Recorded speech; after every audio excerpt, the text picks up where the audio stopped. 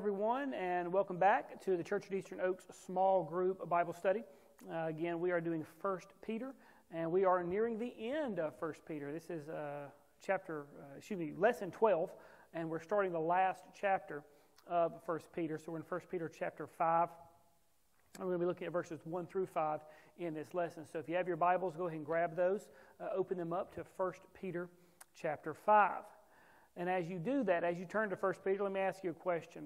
How many of you have held some type of leadership position in your life?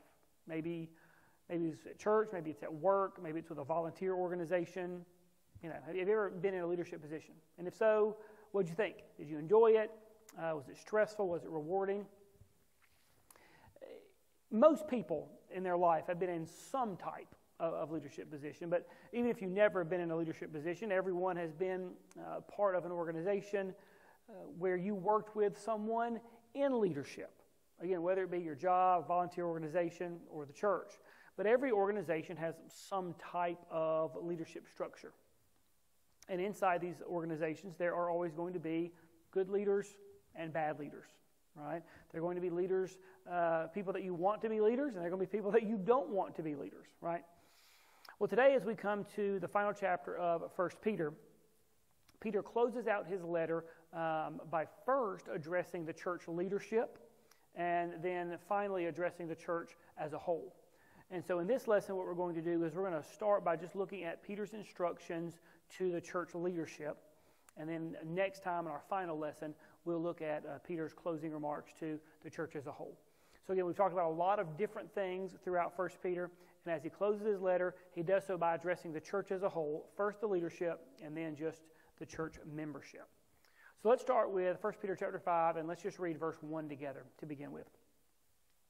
Peter says, "So I exhort the elders among you, as a fellow elder and a witness of the sufferings of Christ, as well as a partaker in the glory that is going to be revealed." So let's pause right there for just a minute. So Paul addresses this last part of this letter to the elders among you. Well, the first thing we need to do is identify who is Peter speaking to. So who or what are the elders? Are these merely older members of the congregation? So are these just merely the elderly? Or is this a title of some kind? Well, the Greek word that we translate elders is the Greek word presbyteros, and it refers to a church leadership position in this context. According to New Testament theologian Thomas Schreiner, the word elders is often used in the New Testament to refer to those who had leadership positions in the church. Specifically, this is what we would today call pastors. Okay, so in typical churches that you've probably been a part of, there is a pastor. Well, that's what Peter is talking about here. He's talking to the pastors, to the elders. David Wheaton writes, "Their task was primarily a pastoral one. In the early days of the church, they were called elders, indicating their status, and also episkopoi, which means bishop or overseer, to describe their function." So in the New Testament, the title elder is synonymous with the title overseer. So you're going to see that throughout the New Testament. You'll see both of those terms used, and they both refer to the same position, the same role, and that is the role of the pastor. Okay? Peter typically uses the word elder, presbyteros. Paul typically uses the word overseer, but he also uses the word elder on some occasions. And in fact, in Titus chapter 1, verses 5 through 7, Paul uses these two terms interchangeably. Elder, overseer, they mean the same thing. Likewise, Luke does the same thing in Acts chapter 20, verses 17 through 28. Those two terms, elder, overseer, they're used as synonyms. Okay, they both mean the same thing. The titles refer to the same position, and again, it's the position that we today call pastors. Okay, according to Scripture, there are two offices or positions in the church. So there are elders or overseers, and that's what we call pastors today, and there are deacons. So there are elders or pastors, and there are deacons. The primary difference is that the position of an elder or an overseer is a preaching and teaching position. This is why it's typically your pastor, or it should be your pastor, that is doing the preaching and the majority of the teaching in your church, because that is the position he has been called to. It is a teaching and preaching position. It is also the primary leadership role in the church. The other position in the church is a deacon. The role of a deacon is a serving position, okay? Furthermore, the role of pastor or elder, overseer, that leadership role, that preaching, teaching role, is reserved for men only. The Scripture is very clear on that. So if you're watching this today and you're going to a church with a female pastor, and I know this is politically incorrect, but unfortunately it is biblical, if well, I say unfortunately, if it bothers you. But the Bible is very clear. The role of a pastor is to be that of a male, not a female. Okay? So again, a church that has a female pastor is violating Scripture. Deacons, on the other hand, biblically speaking, can be both men and women, as both men and women can serve in many different areas and ways in the church. So, Paul addresses this letter, this end of the letter here, this last part, to the elders. And he also identifies himself as an elder. Okay, so Peter says from one elder, pastor, to other elders and pastors. Speaking of elders, plural, notice that Peter uses the term elders. The word is plural in the Greek. Is there any significance there to that being plural?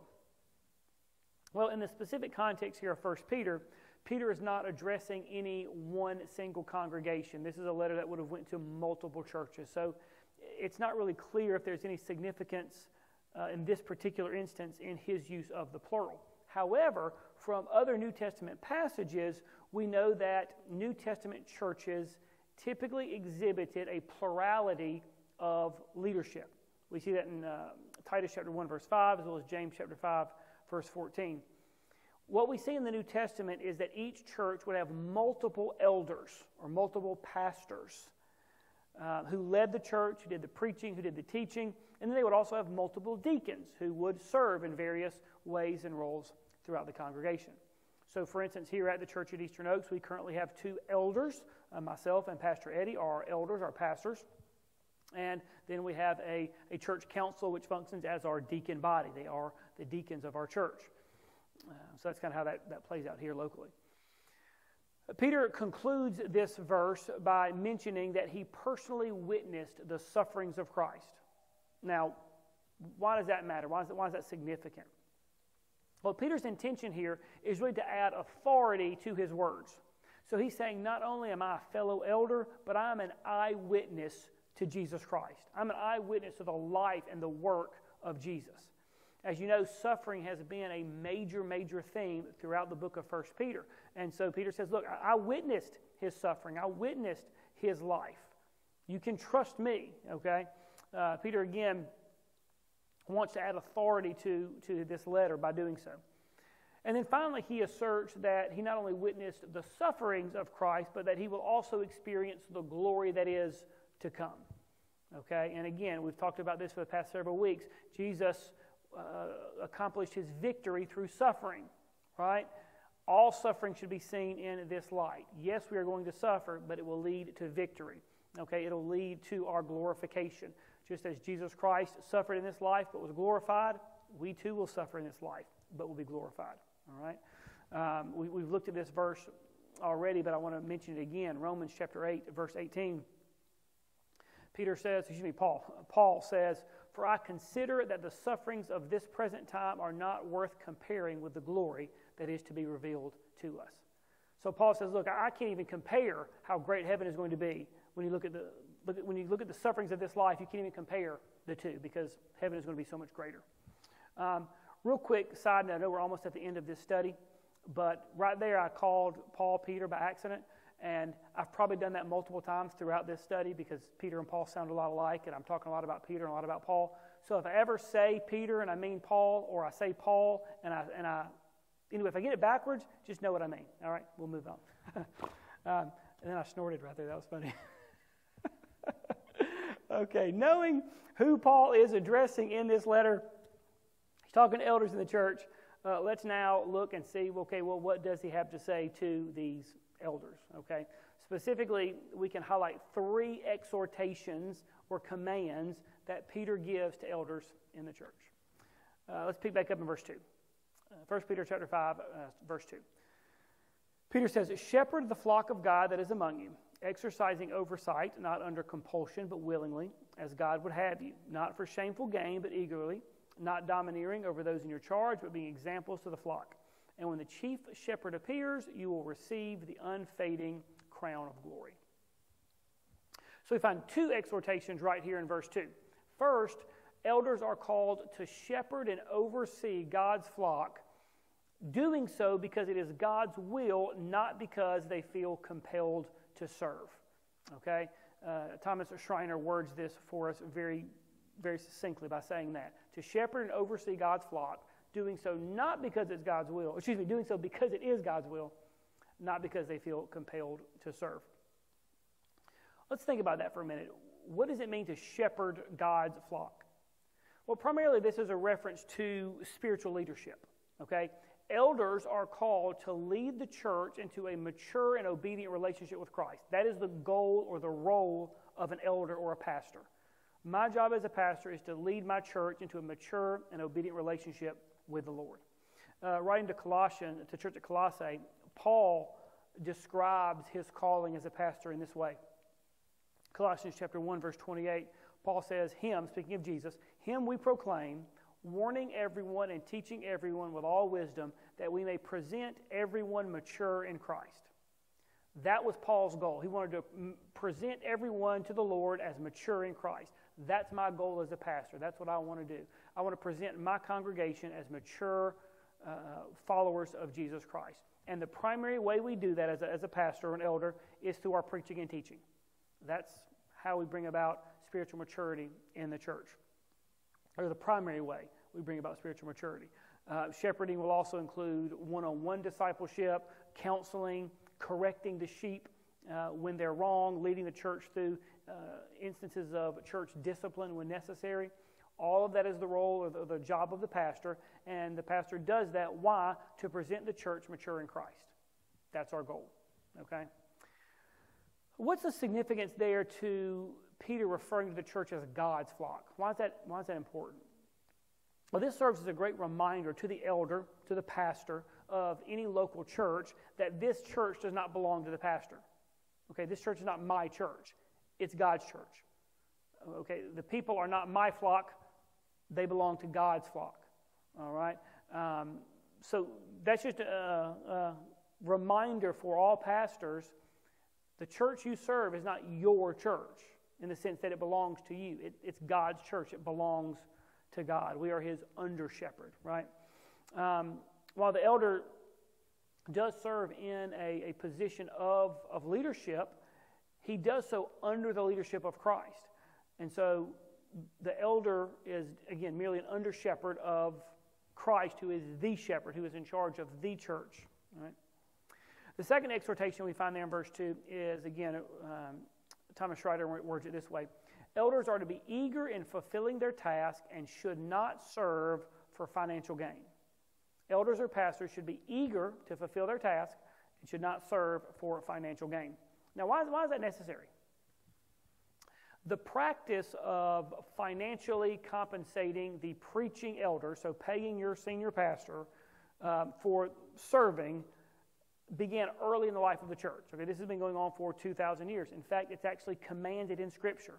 It's commanded in Scripture for churches to pay their pastors. Okay, 1 Corinthians chapter 9, verse 13 and 14, Paul says, "Do you not know that those who are employed in the temple service get their food from the temple, and those who serve at the altar share in the sacrificial offerings? In the same way, the Lord commanded that those who proclaim the gospel should get their living by the gospel." Okay?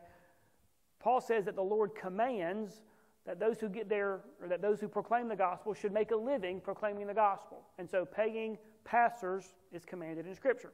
However, due to the fact that we live in a sinful world, this could obviously be abused, right? There are pastors out there who are just in it for the money, right? Who just want to make a paycheck. They serve only for selfish gain. And so for this reason, both Peter and Paul address the need for elders to not be lovers of money. We see that again in 1 Timothy chapter 3, verse 3. Pastors are not to serve for financial gain.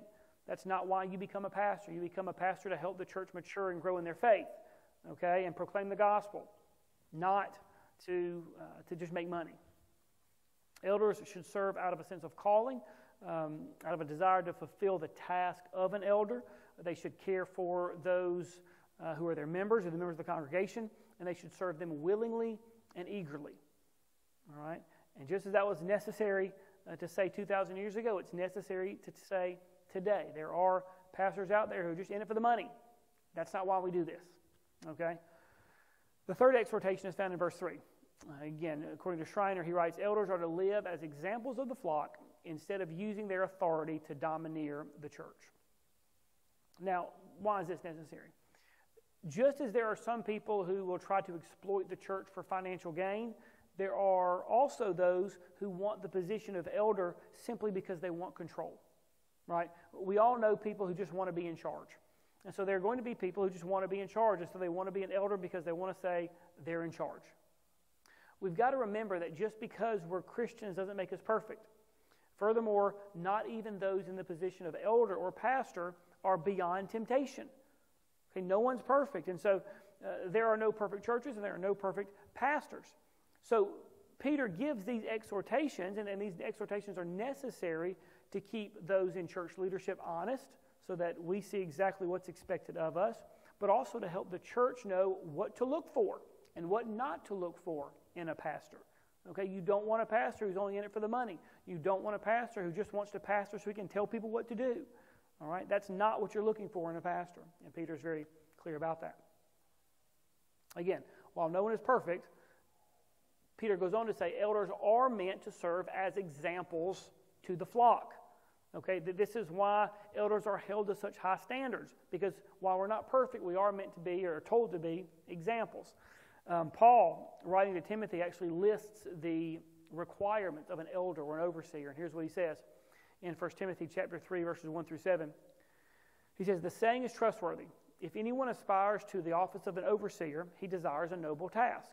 Therefore, an overseer must be above reproach, the husband of one wife, sober-minded, self-controlled, respectable, hospitable, able to teach, not a drunkard, not violent, but gentle, not quarrelsome, not a lover of money.